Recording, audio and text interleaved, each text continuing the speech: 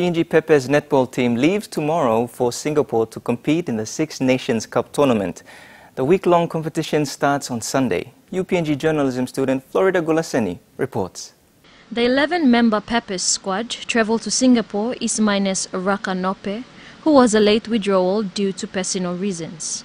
The travelling team is Captain Luarikis, Vice-Captain Winnie Mavara, Jacqueline Lahari, Tiata Baldwin, Jepet Tulapi, Shana Dwingo, Nerita Adula, Kilala Owen, Susan Wellington, Heroni Daera, and Tau Galewa. Coach Unaisi Rokoru says training has been good for the past 6 weeks.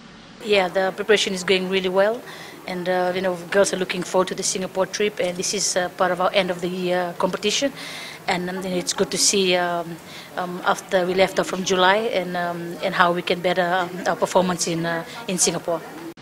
Captain Luariki says they have maintained the core of players that took part in the recent Pacific Games. So we just only have Tau Galewa who's just joined us. So we've lost our two defenders, which is Margaret from injury and Raka she withdrew for personal reasons. But yeah, the core of the team is still intact, so yeah, I'm quietly confident. Of the other 5 teams, Singapore, Northern Ireland, Botswana, Chinese Taipei and a Singapore invitational side in place of Namibia participating, Singapore and Northern Ireland look to be the main threats. Well, I'm not going to say we're going to go and win the tournament, but we're going to try and improve on our team this time. We're not going to underestimate any team.